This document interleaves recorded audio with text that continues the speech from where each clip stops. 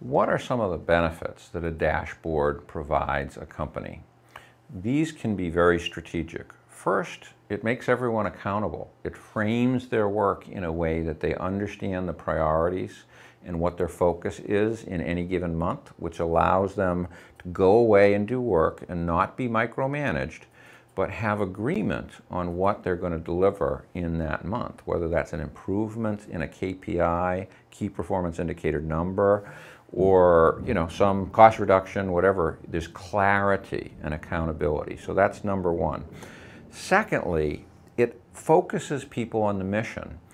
A good dashboard is connecting the business strategy with those numbers that are being measured, and it's communicating very well to the people that these are the relative priorities. And so whether those are economic, strategic, customer service, quality, performance, whatever those are, people can only work on improving one or two things at a time, and you set monthly goals to rotate through some of these to improve as management by objective goals. Third benefit is it forces interdepartmental communications. Dashboards become a shorthand, and they allow people to talk that meta talk to each other across departments, because departments have interdependencies, and when they all speak that language, they can communicate and understand those interdependencies and work things out instead of working into finger pointing and politics. Fourth, a good dashboard can make a bad manager a good manager and a good manager a great manager, because it injects the intellectual capital and management techniques of the higher level executives, the founder, the CEO, and sometimes the customers and other key people into framing what a department or a manager is supposed to do. So that creates continuity, it reduces turnover, it increases growth, all kinds of subtle but strategic benefits. Fifth, dashboards enable what's called management by exception.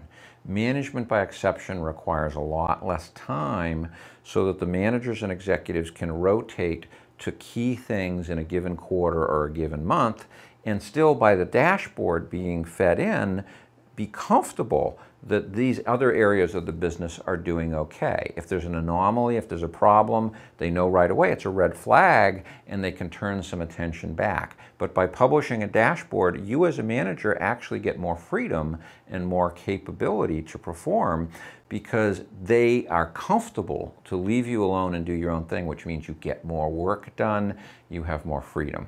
And lastly, the sixth benefit, and there are many more, it sets benchmarks to be able to improve the business. There's an old management saw, you can't improve what you don't measure.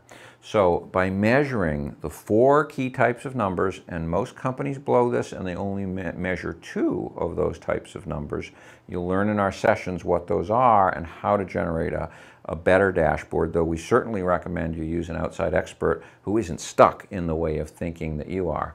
But the sixth one is it sets benchmarks so that you can set goals to improve, whether it's profit, productivity, output of services, customer happiness, whatever those key things are that your business needs to improve for competitive advantage.